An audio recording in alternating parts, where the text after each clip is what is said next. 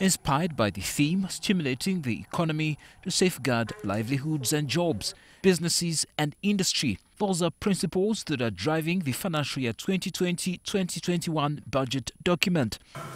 Enhance the provision of improved agricultural inputs using NAD's e-voucher scheme to farmers and upscaling agricultural extension services to boost production of key agricultural commodities, for which an allocation of 300 billion has been made.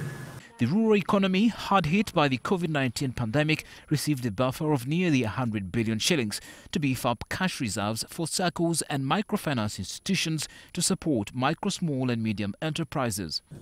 I'm proposing an allocation of shillings 94 billion in the coming financial year. Capitalization of the Uganda Development Bank and line agencies such as the Development Corporation should, according to the minister, go a long way to mitigate capital challenges and facilitate the country's industrialization agenda. To facilitate our import substitution and export promotion strategy, of which I have provided to start with 138 billion, but I want more there.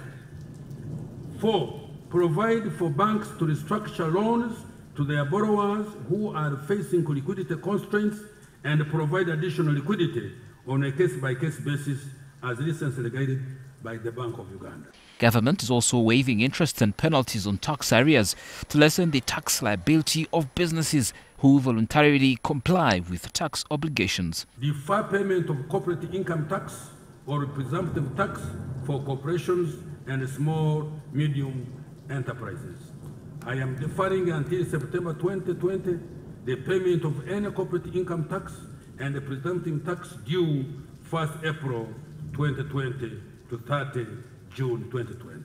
On lifting the gloomy business mood, government has committed to addressing short-term emergency capital challenges with tax deferrals. Defer payment of pay as you earn by sectors affected.